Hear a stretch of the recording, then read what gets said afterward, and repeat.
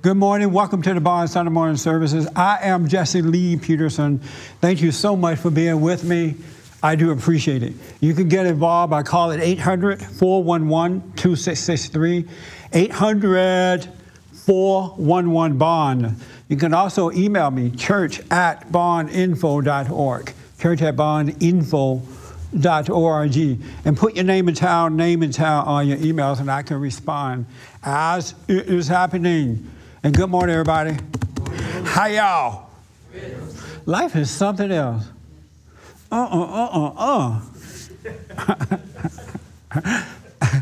Life could be a trip, or it could be a nice journey. Have you noticed that? No? But for most people, life is a trip and not a nice journey. But it's up to us to decide how we want it. You know, how we want life to be. A trip, because life could be a trip. It could be like shocking. You could be up one moment and down another one if you're on a trip. But if you're on a journey, it's a smooth ride. You do run across bumps, but it is a smooth ride for the most part. But you gotta find that road that puts you on the smooth ride. Put you on the smooth ride.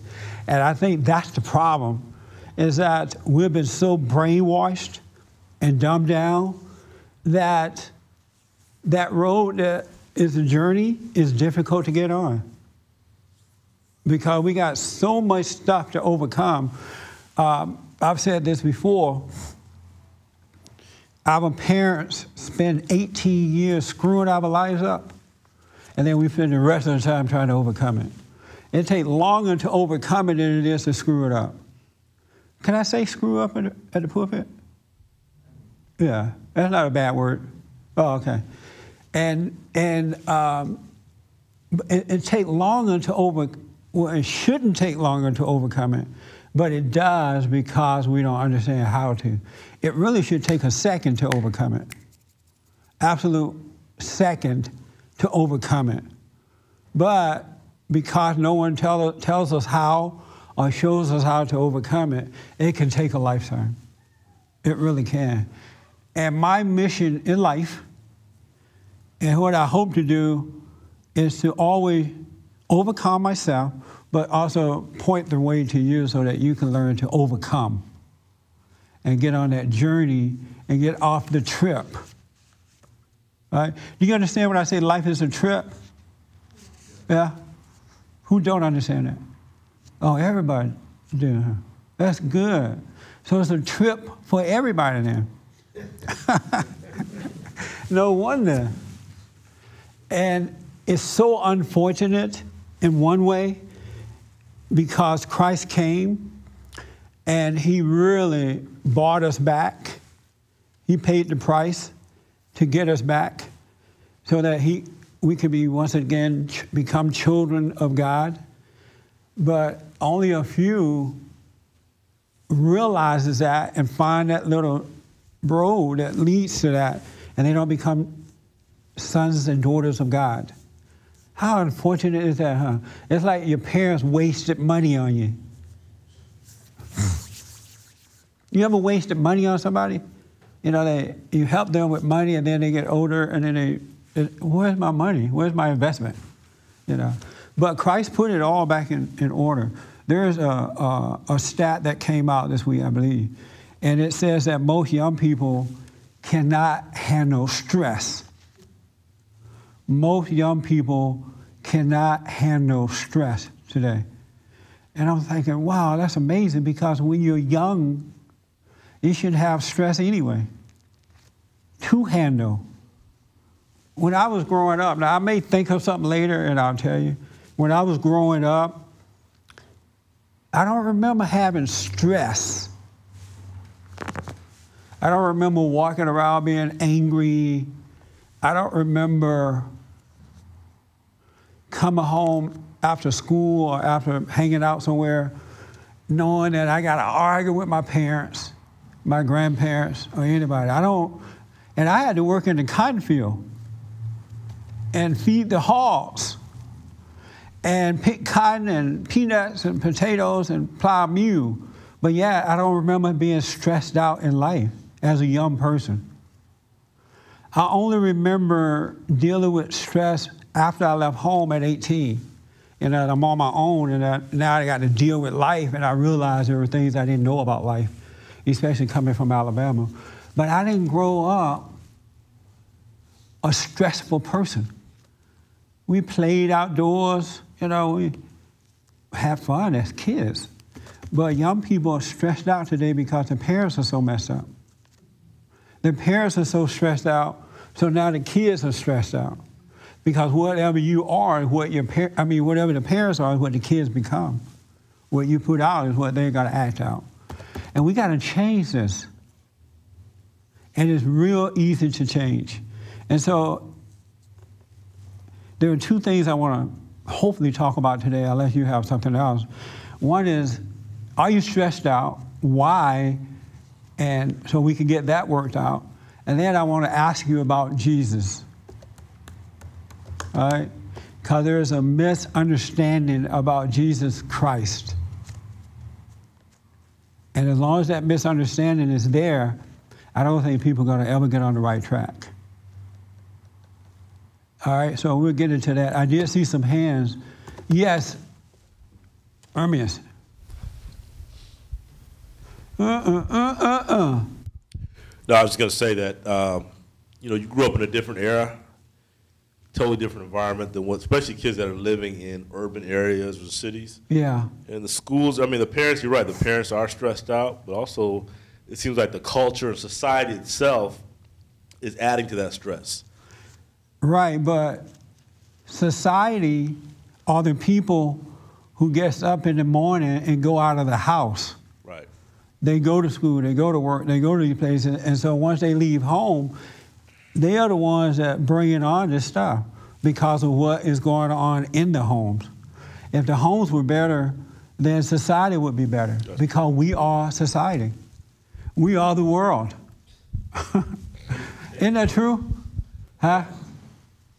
I also have noticed that parents today are afraid to raise their children. They don't really know how to do it. They're afraid of their kids. And then they're afraid to discipline them, or they're afraid. And then if it's a divorce case situation, whereas the father and mother are having visitation rights with the kids are ruined because both parents are trying to appease the child and hope that the child will love them, and the kid is messed up. The children are messed up. Have you noticed that? Yes. Because they are spoiled and they know how to play both parents, and they can sense fear in the parents. They know what parents are feeling and thinking, and they'll play on that because they're closer to God than the parents are, so they'll play the parents. I can hear my grandmother now, boy, if you ever try to play me, it's going to be your last play. I'll knock you back to wherever. But it's not like that anymore. So what's going to happen to us? Did you have a hand up? Yeah, I was going to just add that this past Friday, I had to chaperone an event in school. I was one of the parent chaperones. They had this dance. Yeah. And you're right about that. As far as these parents watch their kids just run wild beyond anything that I've seen. Yeah. And won't do anything. They won't stop them. They're running over each other. Literally putting themselves in danger to where they could be seriously hurt. And even the dads just won't say anything, won't stop the kids. And then if you say something to them, they look at you like they're offended or that you did something wrong. What a mess, huh? Yeah. It's getting worse instead of getting better. Are you able to deal with stress? Right this minute, yeah. Right this minute. You have no stress right now. I'm not stressed right now, but there are times when stress does seem to, kind of overtake me. And why? I don't know, it just seems to get inside. It seems to get inside? Right. Do you believe, are you a Christian? Yeah. So you believe in Jesus? Yes. And if you believe in Jesus, how come stress controls you? Because, maybe I'm not born again. What? Because maybe I'm not born again. So you don't really know why? I think that's why. But why do you think that? You just said you believe in him. I'm not totally committed to being connected to God or having really connected to God in the way that I should. Oh, you're not? No. And why not? I'm not committed to, just not committed to it. Is there a problem there? We just need people to wait for the mic to get there before they start speaking. Okay, wait for the mic. Mike, go ahead. I'm just not committed to it. So then why do you say I see that I'm not, and I see that I need to be, but just haven't. What is it that's more important to you than being committed to what is right? In theory, nothing, but I seem to, I don't know, just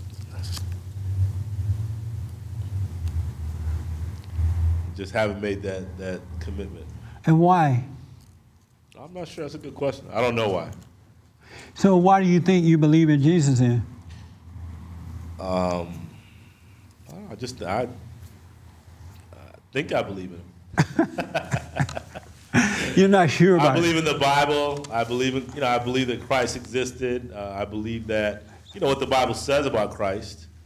And, I believe that, I believe in what the Bible says about Christ. Oh, so you believe about him? I like to think I believe in him.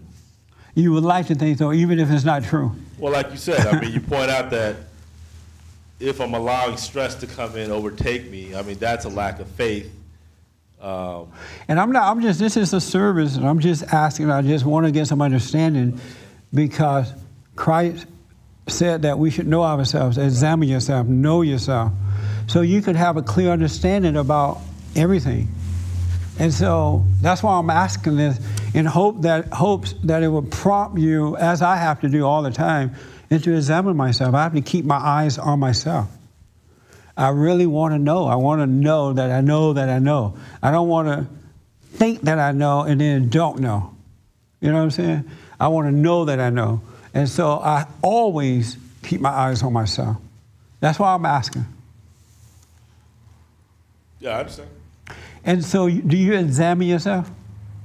Not as often as I should, or as closely as I should. Oh, okay. All right. Let me take the hand behind you first, John, and I'll take you. We're talking about stress as growing up, and I remember as far as that exterior stress that you're talking about, we shouldn't have. Most of it started coming along as soon as I graduated from elementary school, and where I had one teacher, and then now I had 5 to 7 teachers, each one giving you homework, and so instead of having 1 homework or 2 homework, you had 5 to 7, and I remember the pressure that the school system puts on you for deadlines at such an early age. Right. And it seemed to me what they were trying to do is that they were aware that society is a pressure system with deadlines, etc. So they want to pressure you now. So sort of somehow indoctrinate you into the pressure that you're going to be experiencing as you go on into the adult world. And so as an adult, do you still overreact to stress? I'm getting better, but yes, I'm not beyond reacting yet. And why is that? Because I think it's a process, and it's a gradual process. I like you said, went through more than 18 years of totally destruction in my life, so it's mending together slowly, but surely. But I think there's leftover past issues in my life that have not come to the surface that have allowed me to have let them go. I think that. And you say you think that it's a process. Yes. Is there anywhere in the scriptures where it says it's a process? I believe so, yes. Where is that? I couldn't quote you the exact principle, the exact scripture, but I think Apostle Paul mentions that it is a process. Oh, he did say that? Yeah, that is a process. I think he himself said that what I want to do, I don't do, and what I don't want to do, I do. And he had sin that made a home in him, and I believe that was after he he had that experience with Jesus. And is that what you call in a process? Yes, I would say that he was in the process of perfect salvation. And I don't have perfect salvation. Well, how would you react to Christ saying that it only takes the blinking of an eye to change? I believe that that is possible. But not if you believe that there is a process. Well, that's true. That's true. That is true. I have no response to that. Okay. Is that food for thought? Yes, Okay. absolutely. I do believe that is possible. And in a blinking of an eye, you can be... But if you believe that it's a process, you're not going to be able to believe that it can happen at the blinking of an eye, the change within us, because you can't have two beliefs. You got to have one or the other. Either you believe it can happen right now, just like that. Either you believe it's a process. You can't have two beliefs. You can only believe in one God. But my question to that, and I'm trying to understand, please. Yes. I'm not just... No problem. That's what we're here for. I'm trying to understand. I mean, I do see that I'm not the same person I was a year ago or 2 years ago. Yes. And I am reacting less. So if I see that you know, things are getting better for me, how can I not conclude that it's a process? So where, you know, one day... That's a very good question. There's nothing left over, so to speak. And you see that you're getting better. How can I conclude that it's not a process? By realizing that it is what it is, that you have changed, and accept the change now, and I don't know how to, I'm trying to explain to you, and don't go with the illusion that Satan is giving you that it's a process. The change has taken place, and you should believe that only. Because if you believe that it's a process, then you're going to live expecting it to take longer than it needs to. And you could be wiped out before that process ends. See, Satan's going to tell you it's a process because it's taking a while. God said it is now. It's done. And so I see my life as done. You know, once you enter in, then you start to just see more, overcome. You start repeating the same things over and over, and you find yourself getting better. I mean, it's like, well, what really happens is you find the illusions falling away that make you believe or cause you to believe that it was a process. And that things have always been well. Things are already well. But the mind doesn't, which is your enemy, doesn't want you to think that. So you're saying that things, once you start changing, things are already well? Yes. And things are well, but in the illusion of your anger, in your imagination, it doesn't seem to be that way. If you really, really look at your life right now, in this very moment, all is well. Everything else is a lie. I guess there's an expectation in me that of perfectness, perfect, being therefore perfect, and I know in my heart that I'm not. However, what you're saying is that it is possible for me to, if I believe in Christ deeply, for me to become perfect as He is perfect, not necessarily. You say you guess that's what I'm saying? Well, I'm trying to understand what you're saying. I think that if I believe if I believe it can happen in a twinkling eye, I lose all of my anger, I lose everything, and then on, stress would never be a part of me forever. Right. You will still have stress. Stress would come, but it would not control you. I mean, it would make you a better person rather than a bitter person, rather than angry, or an angry person. On my way over here, Jesse, and I know I don't want to take too much of your time. I know there's plenty of people that I'll just say it quickly. On my way over here, I was, traffic was a little bit tight, and I had this lady, try to cut in front of me, and there was no more than a half a car, so there wasn't enough for her SUV to fit in. So she did where she put the left wheel to cut me off, to have me brake. So I honked at her, and she flipped me off. Right? So, and I just went I found out raising my hand, but I didn't I can see like the anger a little bit rising, but it didn't take me. I didn't judge her. And I know if I just looked at it, it started dissipating. Yes. And then, it didn't, stay inside of me. That's kind of what you mean, is that I'm still going to undergo trials, but if I don't ever judge, so to speak, ever fall to judgment, is that what we're talking about? Well, the fact that that incident allowed anger to come up indicates to me that you're still a judgmental person. That is, because it's still there. There's still some of it there. And that's what the problem is, because this place within, the kingdom of heaven within us, you cannot enter into that kingdom with the anger, because that nature is the nature of Satan. And God said, before you enter in, you must forgive. Okay. He's not going to let you in until you totally let that nature go. Right. And that happened. And so the incident this morning gave you an opportunity to see that you have not overcome that. That I'm not pure and perfect. Correct. That you have not overcome anger yet. You're still a resentful person playing God, and that's what you need to overcome. Right, and that can happen in a twinkling of an eye. If you don't doubt it, it can happen just like that. And the reason I know that, I had heard it all my life. It happened to me. Right. He allowed me to see. He caused me to forgive and change my life. And, and so it can happen. Okay. All right? Okay, thank you. But let go of all that you've learned about God, too. Okay. Do not hold on to anything that you've learned about Him, about Christ or God. You let it go, because that can be in your way. It sets up an expectation. And if it doesn't go with your expectation of what you learn, you're not going to be able to accept what He would bring to you. Okay. Because it has to go a certain way for you. All right. That experience where you let go completely, that happened at a certain point of your journey, did it not?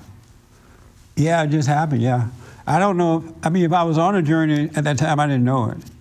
I was just at a point where I was fed up with my life. I was tired of being weak. I was tired of being controlled. I was tired, didn't know how to deal with life. And I'm like, you know what? Whatever. I'm done. And that's when I was able to see. Because I let go of everything that I was using to try to create a life for myself.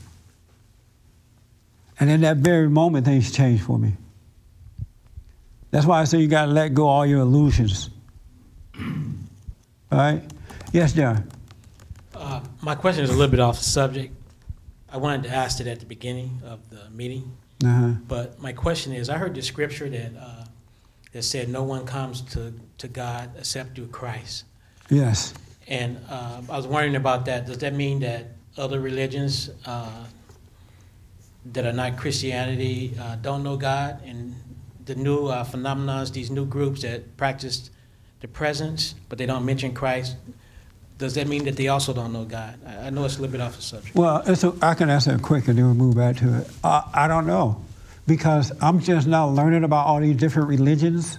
When I grew up, I was just a country boy, a Baptist. And there was only one other religion in my whole state, I think. But I forgot what it was. And it wasn't Catholic. And so I was just a regular Baptist that was taught and read in the scriptures, if you believe in the Son, you can believe in the Father. And the way back to the Father is through the Son. And so that's what I know to be true. Now, I don't know if those people are being taught that or not, and just speaking in a different language than what we are, but mean the same thing. I don't really know. But I do know, and there's a reason to believe in the Son, but I do know that you have to believe, well, I see that you need to believe in the Son to get to the Father. Of course, God can do what He wants because He knows everybody's heart, but that was the purpose of the Son. All right? All right, thank you. Yes, ma'am. So I wanted to bring up something, if I may, and I feel comfortable talking about it in front of all the men here, because it's just something I need to get over. So, as a little kid growing up, there was a lot of sexuality around our home. I was molested as a little girl, I've mentioned that, and other advances were put in front of me that I was able to get out of. But there's just the whole environment was very sexual. Yeah. And my mother was having an affair with a married man. My father would leave for work in the morning, and the guy would come, and I would hear them in the room. So it awakened a lot of things in me as a little kid. I understand why girls wind up as strippers. It's just... Right. Thank God I didn't take that path. He had other plans for me. But anyhow, so this man that my mother was having an affair with, he tried to molest me also. And at 18, he made an advance for me again. And I felt myself give in. I felt my body give in. And he didn't do anything, thank God. He just sort of messed with me, and right. he left. I didn't realize this, but you had mentioned to me a while back when I came here, I talked about needing to drink, drinking and whatnot, and you told me just to watch it. So I've been watching it, and nothing's been happening. But recently, about a month ago, I saw a picture of this man, the same man that my mom was having an affair with, right. Old guy, and I felt this overwhelming, oh my gosh, like I wanted to kill him. I went upstairs, I felt like I wanted to cry, but I didn't. But all of a sudden, once a couple of days passed, that feeling for wanting to drink had passed. And it's just a kind of amazing, I hear this gentleman talking about the process and, how in the twinkling of an eye and whatnot, but I think sometimes things, you don't know they're there. Right. Pop up, and yes. I'm glad it popped up. Yeah. And I was talking earlier about it. I pray to God this is it. I don't know if it's it or not, but I hope it is. When you say I pray to God that this is it, what do you mean? That this has been the reason that I've been suppressing my conscience and needing to I see. alcohol. Okay. I don't know. Right. I hope it is. Well, first of all, I would suggest that you just relax with that moment, this moment. You've dealt with that. It's over now. And don't worry about the next moment. Don't be like, wow, I hope that this is it. You know what I'm saying? Yeah, just, your hope should be in God that he would show you how to deal with every moment. Because if you're like, wow, this is it, and then something else comes along, it's going to wipe you out. You'll be back in the bottle again. Because you're thinking that this is it, right? That's where I'm at right now. Yeah. I'm thinking this is it. Right. That's where Let that go. Yeah, and don't just take, all you have is right now, this moment. No, there is no future, so don't think, I hope in the future I'm done. Because that's going to make you go back into your imagination and you will be wiped out. Just be grateful for now. You saw this man again, you dealt with it, it appears that you're over it. Don't worry about it if I'm going to go back to drinking and all that kind of stuff. Yeah, because worry shows a lack of faith too. It's true, and I don't feel like I need to go find him and confront him and all. Right. It's done. He's old. I don't even know where he is. Right. But just seeing his picture was amazing. I'm glad I saw it. I'm glad I found it, and I'm glad I saw, wow, this has been in here, and I didn't even know it. Yeah. One of the things I realized from my own life is that, and other people too, people are so identified with this false self. Mm-hmm. And so if you are molested or your parents beat you up or whatever, because you resent the situation, it feels like you start to identify with that. Mm-hmm.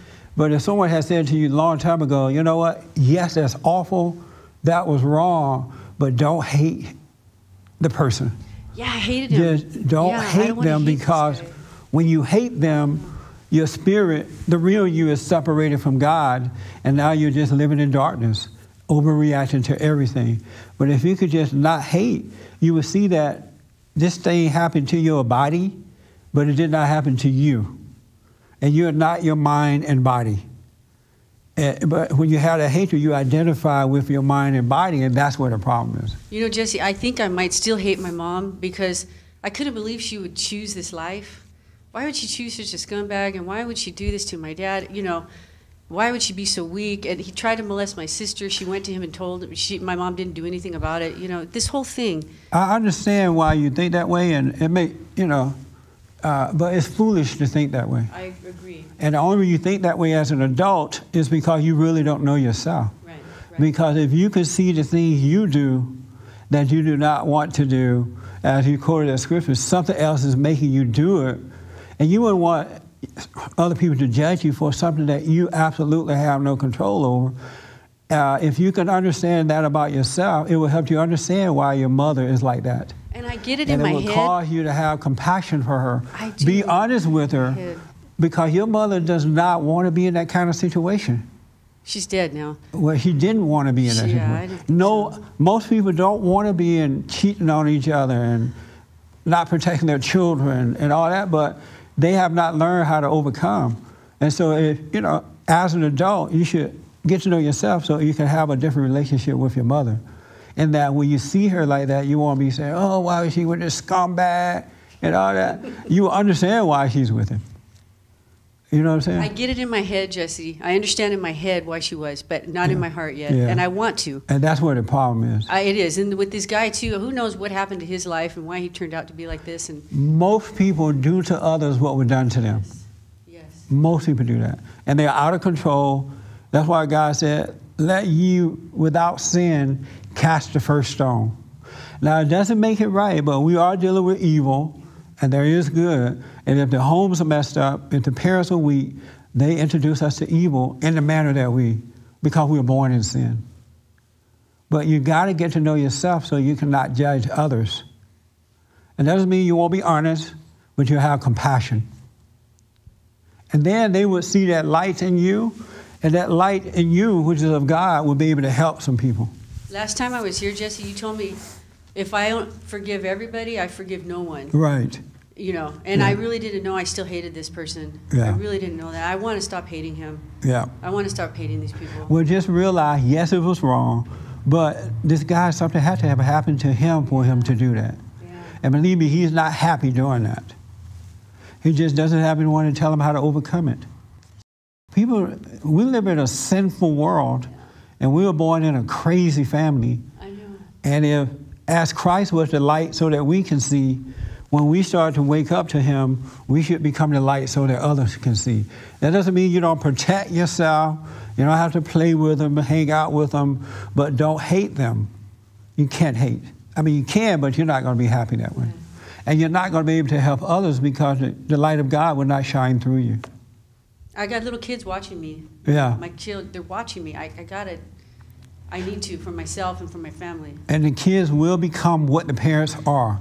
You can't deceive them. They become whatever you are because they look to you the way we look to God. As adults, look to God. Thank you. You're welcome. But just relax, watch yourself, and it'll start to change. And don't worry about if you're going to take another drink or not. I am worried about that. You are? I am. And why? Because maybe I think that... Speak into the mic for me. I don't know why I'm worried about it, Jesse. Yeah. It's silly. It really is silly. I think that it's too good to be true. What's too good to be true? That I've overcome this. Yeah. I think it's too good to be true. Well, don't worry about it. It is what it is for now. And if you don't worry and you do take another drink, it won't have the same impact on you. But if you worry and you take that drink, 1 is going to lead to 2, 2 is going to lead to 3, 3 to 4, and then you find yourself loaded up with big gallons of wine and whatever. But if you don't worry, and not worry, just faith, you'll be fine. Because in that worry, you take that first sip, you'll be like, oh,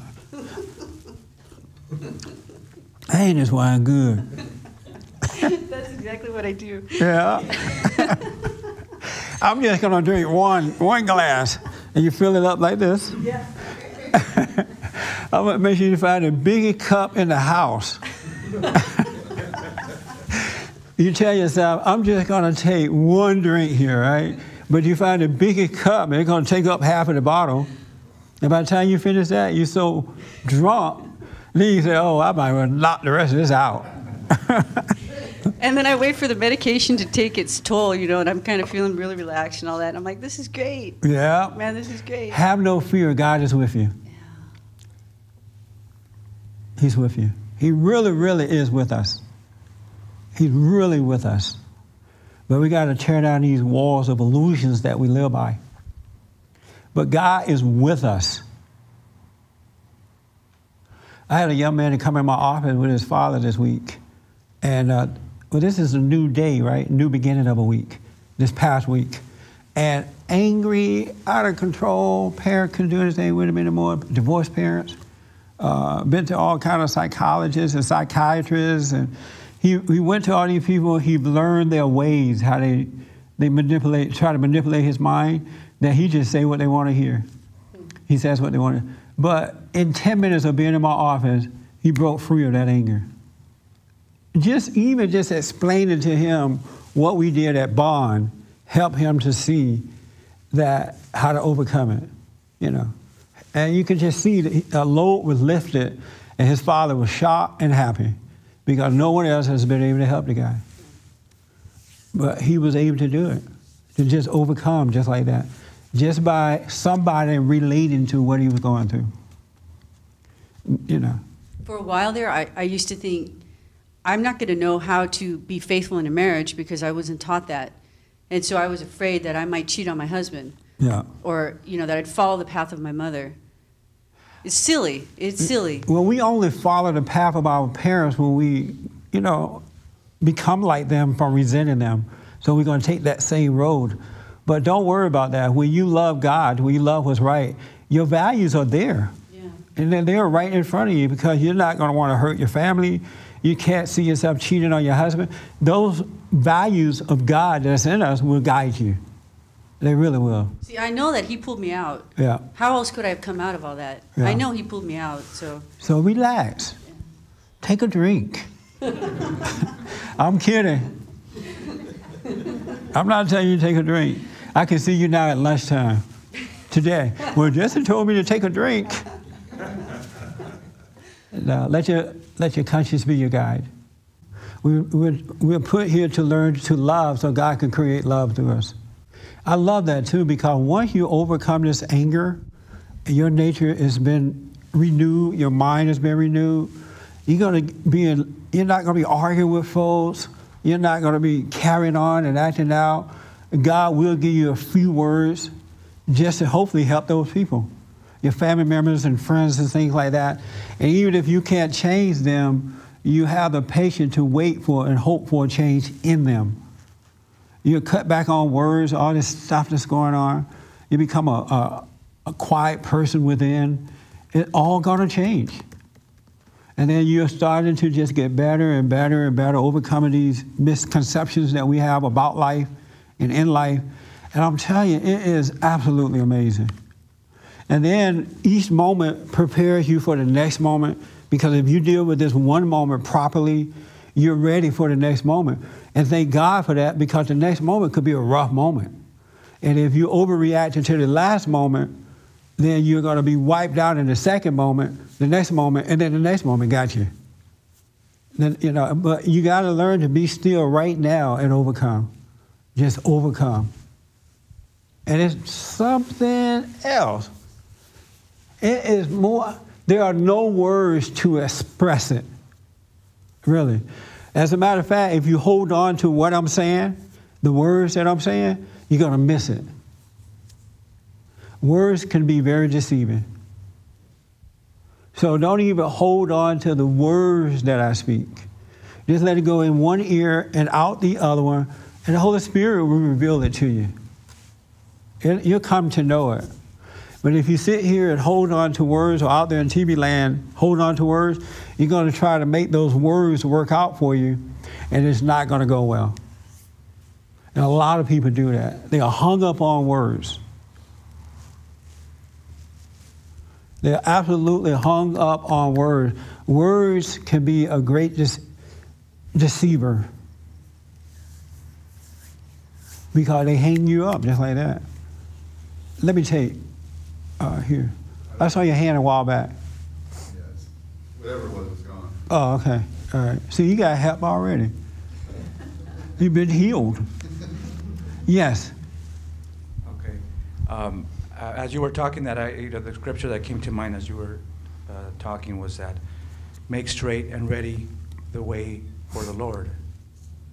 So I think what we're all doing, and I'm not, if I can, not necessarily speak for everybody, but yeah, just speak for you. Speak for myself. Yeah. Okay. Very good. Excuse me. Is that we are making our way ready for. When you say we, is there someone else attached to you? Yeah, that's true. You're right. You're right. I can't speak for anybody else. You're right. It's hard to speak about you, huh? Yeah. Because it feels better if you want to reveal your weakness. You got to attack a truckload of folks onto you, so you don't feel alone. Yeah. Very good. I guess, but what I see myself doing is making myself ready for Christ to truly enter into my heart and mind, so that I may change in the twinkling of an eye. And that's what was coming to me as you were speaking, that abstaining from, you have I have certain things that I have to abstain from. You abstain from sin, things that you know, so that it may happen for me. Right? No. No? No. Okay. Please explain. First of all, you can't make yourself ready.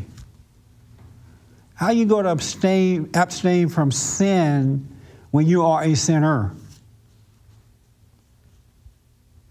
Well, isn't that what prayer the prayer is all about? Is for that you be watchful, that you not fall into temptation? How are you going to make yourself abstain from sin? Because let's say that you don't drink. You know, you're alcoholic, then you stop drinking, right? If you hold yourself back from that, you're going to find something else to replace that with. So you're not saying to sin. So what are you saying to the whole idea about the prayers that we find detachment from these things? So you just quoted Paul, and Paul said that the things he didn't want to do, he realized he could. He had to do them. Right. And so how are you able to abstain from sin if you're a sinner? That's your nature right now. How? Yeah, how? By starving it and allowing the moment to pass, so that we get weaker in you. And you believe of yourself and you can do something? Not without the grace of God, no. The only thing God asks of you, I don't know if it's the only thing, but the one thing that He asks of us is that we admit that we are sinners. And then admitting it, He would do the rest. Don't be in denial about it. He didn't ask you to abstain from it, because the more you try to pull away from a spirit like that, you're just going to find something else to get into. You're going to go nuts. Mm-hmm. You start overeating, you start smoking cigarettes, you start smoking a joint. You know what a joint is, right? Yeah. How I do used you know? to do that. I no longer do that. Oh, okay. A long time ago. But you'll find something to get into. Mm-hmm. It's not your will, it's God's will be done. And so you're trying to will yourself away from sinning, and that's just going to drive you nuts. Okay. Just recognize that you have no opinion about it, and then He'll change it. Okay. All by ourselves, we can do nothing. And all by ourselves, we know nothing. It's the Father that's in us. He does, and He knows. Even Jesus said that, don't marvel over me, don't act out over me. It's not me, it's the Father that's in me that's doing these things through me. And so if you can relax in that, you'll be fine. I see what you mean, because there is at times where, I fall to temptation, and I can see that temptation to resent myself. I see what you mean, is that not to do that. You can't control it. I see that. Thank you. If I could have controlled my life, at 20 years old, I wouldn't have waited until 38 to get over it. I tried not to do those things. And the more I tried not to do them, the worse it became, because I may hold off for a minute with one thing, but then I found something else to replace it with. You know what I'm saying? Yeah. Yeah. Thank you. Of yourself, you can do nothing. Just acknowledge that you are a sinner, and don't hate being one by judging yourself. And God knows your heart. He'll come in and do the rest. You just be still and let Him do it. Okay. Thank you. All right. Let me take it right here. Hi, thank you. I had a question about, you mentioned on the will. It is okay for I myself to utilize my free will, since that was a God-given, or nay? I don't know. That's why I'm asking. That's a very good question. You may not be able to answer that. I'm not. When you say utilize your free will, what do you mean by that? Give me an example of what you mean. Make use of it. I don't know, I want to buy ice cream cone, I'm going to go do it or whatever. Oh, I see. But I'm just saying, you utilize my free will in any aspect, since it was God-given. Does not God want me to utilize stuff that he gave me, or I'm perplexed a little bit, and so I'm asking, and I hope it's not a it's a very good nonsensical question. No, it's an excellent question. Thank you. Okay. Thank you. In getting to know myself, I don't see where I really have a free will. You know, I was born in sin, and it's the sin that causes me to do the things that I don't want to do or didn't want to do. And then when I recognize that I am a sinner, and when I'm born in sin, I'm controlled by sin. You know, my will is that, whatever that sin will is what I tend to do. You know what I'm saying? But when I acknowledge that I am a sinner, need to be saved to get out of this hellhole, and my desire is to believe in God, look like it appears that when he caused me to enter into that kingdom, I'm now subject to him. You know, I'm being controlled by that spirit now. And that's a better spirit to be controlled by than the one that I came away from. But it seems as though whomever I serve tend to control me. And I don't see where I have a free will. It's like being frozen in time. If you're addicted to alcohol, then alcohol controls you. You know, whether you want to get out of it or not, you don't even have a choice almost. It talks to you, it tells you how to do it, how much to do, how to sneak around and do it, whatever. It'll make you do it. So it controls me. So it appears that the God that we serve is what controls us. Have you noticed that? I guess my mind went to, okay, for instance, a baby with a small child with when a personality starts to develop, and that's a free will kicking in that's God-given, and so maybe I'm just still perplexed. But the secret to that is that even though that child is born into sin, we all been born into sin because of what Adam did, those kids are closer to what is right. They're closer to God. They're more innocent. And they are really being controlled with that identity. It's just that after a while, the parents screw it up by not being patient with them and yelling at them and stuff like that. But kids are not even in control either. They see what's right, and they see what is, and they do it. They test things, and they're like being controlled by something else as well, more so than we are as adults for the most part. Thank you for the food for thought. Yeah, but the parents don't. The parents don't like the innocence of the kids anymore. They say, oh, they have too much energy. I can't stand all this. My granddaughters, whenever I see them, they are like busy bees. And I can only handle it for an hour. And they just into stuff, they want to talk, they want to play, they want to do this and do it. And I'm like, you know what?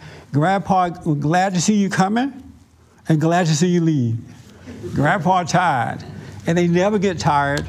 And if they haven't been made to be angry, they don't really get angry.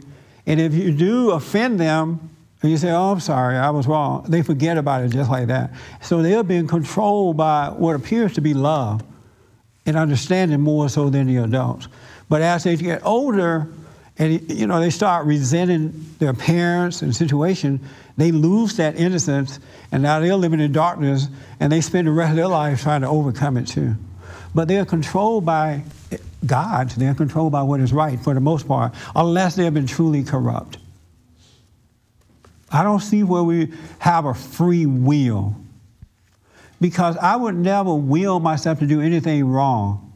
You know what I'm saying?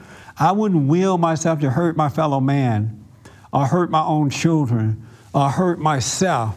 I'll will myself away from that. And a lot of us do things that we don't want to do to one another, and then we regret it later. I want to say that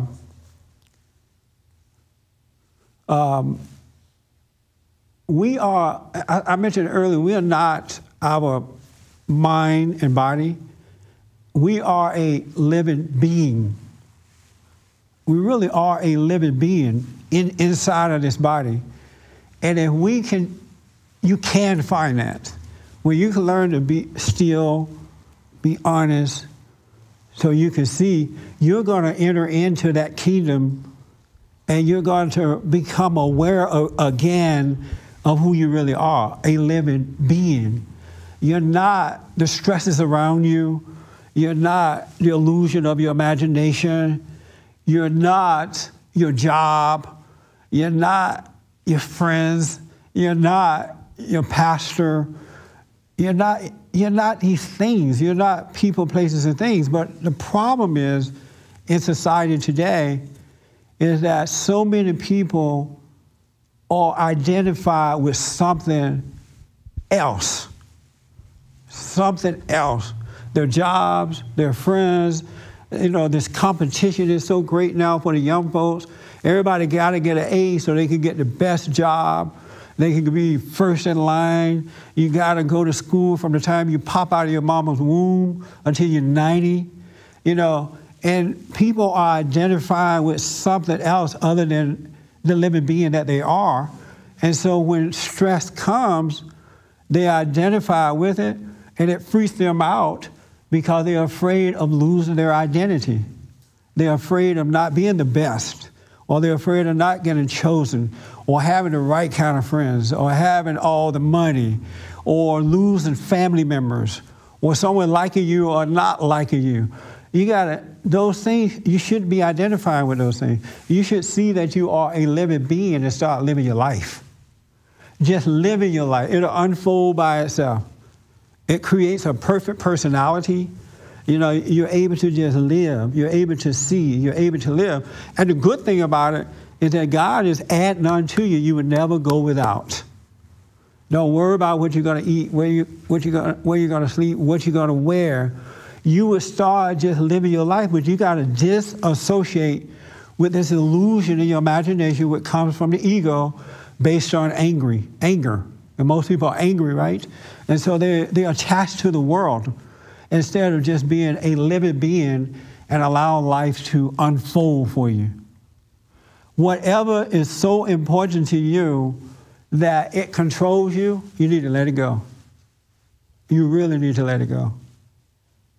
Because it's going to keep you from entering into the kingdom of heaven. I was going to read this, but I don't have time now. You can read it later in Exodus 3:13.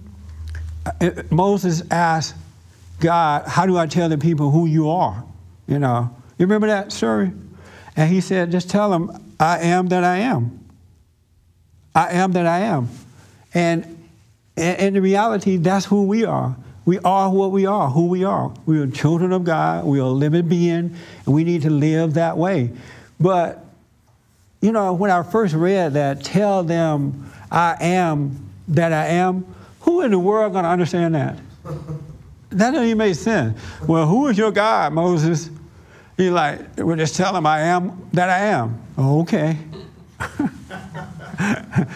But if your heart is inclined to what is right, toward good, more so than toward evil, then the understanding of that would be revealed to you. I am that I am. And it'll make sense to you, but it'll also help you understand yourself too. It'll help you come to know who you are as well. And God will reveal to us if we let go of all that we have learned.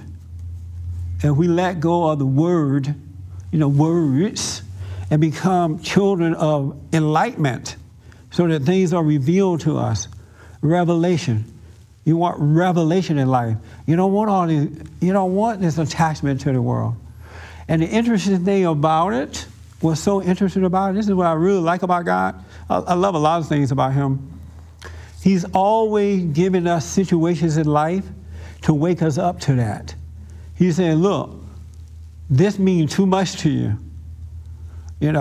This is why you're tripping. Let it go. But what do most people do? They try to figure out how to hold on to it even more so. They don't pull away to learn, but what is my relationship with this person plays a thing that I'm having so much hardship with it? He's trying to get to us because he loves us and he's always looking out for us. But because we've been so brainwashed about him, we have the wrong concept of God and of Christ that we try to get there with what we have learned, and that's not going to work. It's really not going to work. And I'm sorry that that has happened to us, but it is what it is. But thank God for Jesus, we can overcome that. But it's going to take you looking at yourself, and don't put anyone as an idol in your life. Don't worship the preacher. Don't worship your daddy, your mama, your friends, your automobile, your drug. Don't worship, because that takes the place of God. Don't worship your weakness, and don't even worship your strength. It is what it is. And God can come in and change our lives. He did not send Christ for the world to be fallen apart in the manner that it is. He's with us. We are a living being. Wake up and live that way. Stop identifying with things. This stuff is here today and gone tomorrow. Friends are here today and gone tomorrow. Stop weighing yourself down, trying to hang out with them and be with them and be all that to them and put on this phony attitude about yourself. It's a waste of life. Relax and enjoy life. Unfold. That makes sense? Yes. You're not going to be able to do it, though, until you can admit that you are a sinner that needs to be saved. And sinning meaning you have resentment of yourself and others. You're constantly judging yourself and others. You're playing God, and that is the nature of the devil, and you cannot serve to God. Admit that you've learned the scriptures, and all you do is quote them back, and life is not changing. Stop pretending like life is changing because you know the scriptures. You got to say, well, you know what? If I know the scriptures, I can quote John and Paul and James and James' mama, but nothing is changing. And people are in denial about that because their mind would tell them, well, the change will come later. You know the word, put the word in your heart, the change will come later. Satan is always telling them something to prevent all of us from getting to that place we want. Stop listening to the lie. If you can doubt your imagination, you can believe in God. You can believe the truth. That makes sense? So look at yourself this week and recognize how you are. And don't let Satan tell you that that's not how you are. You are that way. All right? And just start letting it go. Stop deceiving yourself. Stop pretending. Because it doesn't have to be that way. But you got to forgive. Forgive others, and God will forgive you. And forgiveness is interesting, too, is that, and I know I saw some hands, and I'm going on and on, but I'm looking at the clock, and this is so important. You can't even make yourself forgive. Because everybody and their mama going out there, oh, I forgive you. No, you don't. In the situation will come back again, you're mad again. You are mad again.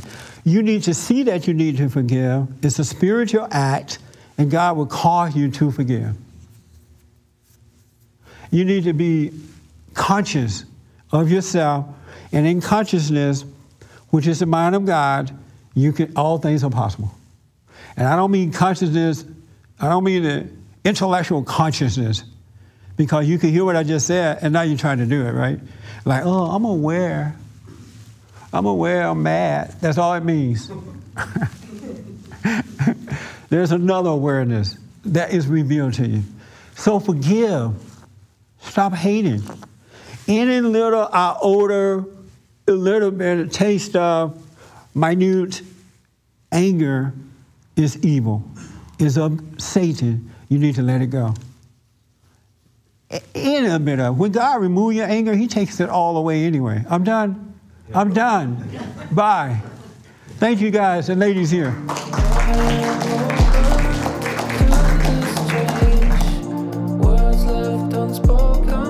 For more information, to purchase a copy of this program, or to make a donation, visit us on the web at bondinfo.org or call 1-800-411-2663.